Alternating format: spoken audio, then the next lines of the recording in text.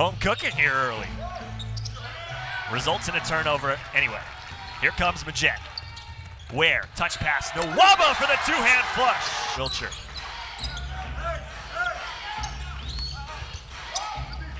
Good help by Harper to knock that ball loose, and now Morris picks up a foul. And then winning at home in game 1 of this best-of-3 series on Thursday. And this third quarter starts out the same way the first quarter did, with an RGV turnover.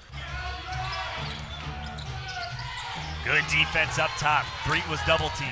Speedy, off to the races. Swing through, Johnson in the corner. Threw it away. Here comes Harper, 2-on-1 with Nwaba. And Nwaba misses the layup.